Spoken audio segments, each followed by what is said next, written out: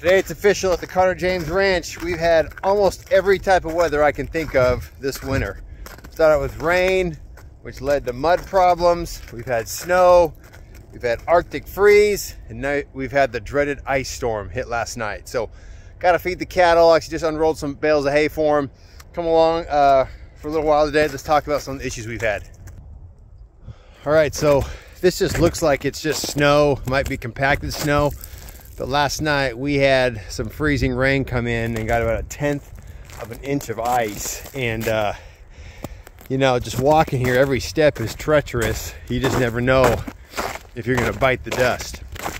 So, you know, they were kind of waffling back and forth. Oh, we might get some snow, might be some rain. And it came in early this morning, freezing rain. So the roads have just been awful. Driving real slow. I'm only driving in 4-wheel drive and going 20 miles an hour with my hazards on. I'm not going to risk it because it's treacherous. I've actually already fallen 2 or 3 times out here. Even this ground, this looks not too scary, but it's icy. So you put too much weight the wrong way, you're going down.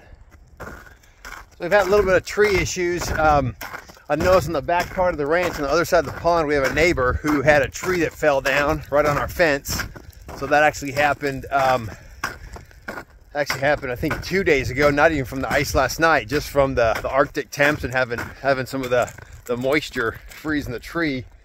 They had a huge tree fall in their own yard and a medium-sized tree fall on across our fence. So I need to go back there and get out the fence and assess if what needs to happen there. I haven't moved the cattle back there this winter thus far, just mainly because of the weather we've had. It's just been bizarre. We started out the winter in December with rain, which led to some mud problems. I documented that a little bit with some of our hay situation, trying to get hay out over at the home place. And then we got a wet snow the night of January 8th, which, you know, snow and wet and the animals and cold, that's not great. And then that led into the Arctic temperatures that the whole country has faced. And last night we got ice. And then what's coming next is we're gonna do a big warm-up. We're here to the end of the month. They're calling for temperatures to climb up into the 40s, into the low 50s. So that's gonna melt all this moisture, which is gonna lead us probably full circle back into some mud. So need to start prepping for that so that we can get hay pulled out, get it where we need to, so we're not running into those same mud issues that we had early to mid-December. So because of all the crazy weather we've had, just snow and cold, our water situation here at the ranch, we're either letting the cattle drink out of the pond, which I actually don't do very often, one, because there's a lot of runoff from the golf course next door, so I don't really know what's in the water. There's only one rotation where I have them drink out of the pond for one day. Otherwise, we either use, we have some spigots around the property that we use, or we haul it in. There's just up the road up there, about a quarter mile, there's a water station. So looking forward to trying to do some different plans so we don't have to do that. But we're just unrolling hay right now, and you can see in this front pasture, especially in the winter time here with the snow, oh man, you can see how much hay we've unrolled. We're rolling out 2 bales a day, and just look at all the fertility, the manure, the carbon we're putting down.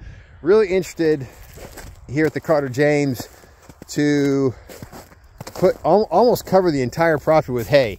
You can see here, this is still, they got a little bit residual, so lots of carbon here, but wanting to make sure they're getting plenty to eat so that they are maintaining their temperatures as we have this moisture, you know, this wet cold.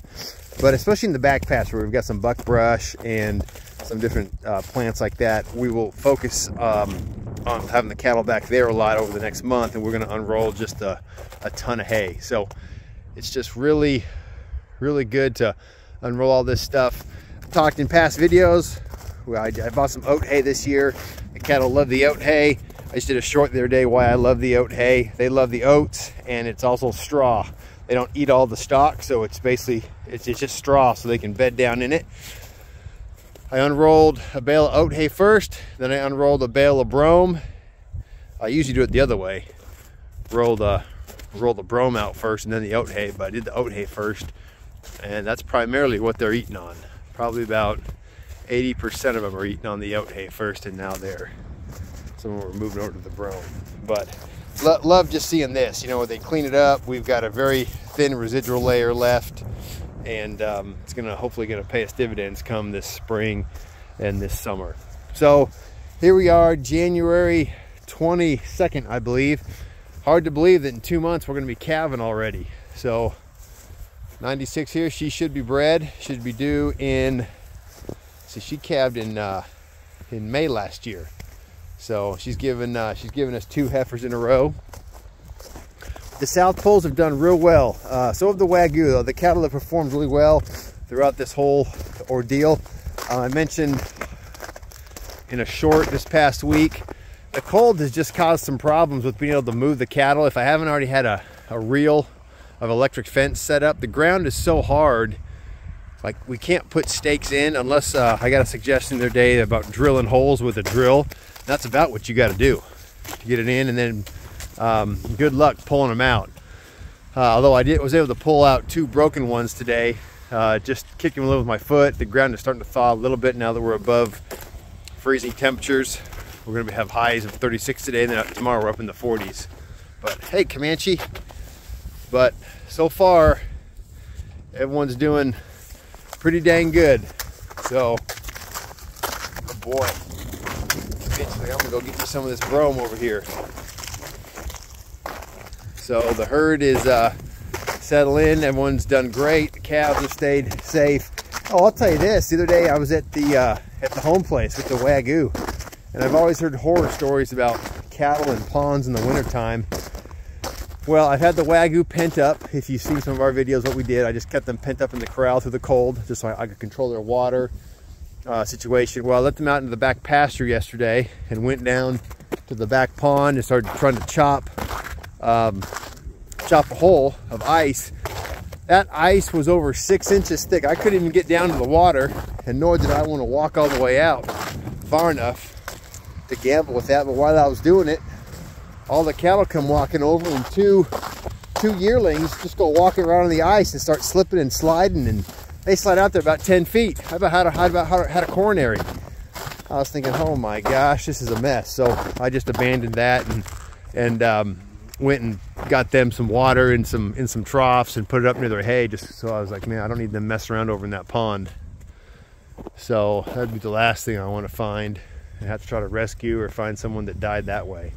So, but all the calves came through. I was a little worried about all the calves, but gave them plenty to eat. They've bedded down. They did have access to the stable.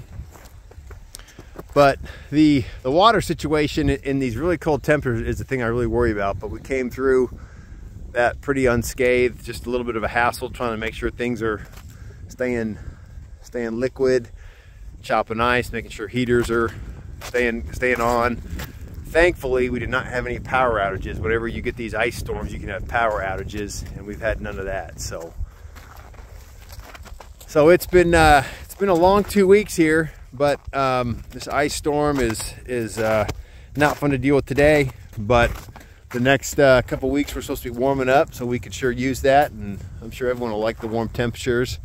So we're doing well. Continue just to keep pushing on getting ready for spring, putting down fertility, and boy, it's going to come quick. So that's the update after the storm. Last thing I want to say is it's interesting to me that it seemed like this past year the whole country's really struggled with drought, and then in the wintertime here everyone got blasted at the same time with these Arctic temps. So interesting how sometimes the weather is very regional and localized, and other times it takes huge swaths of the US. But the cattle are doing really well. So thanks all for watching, everybody.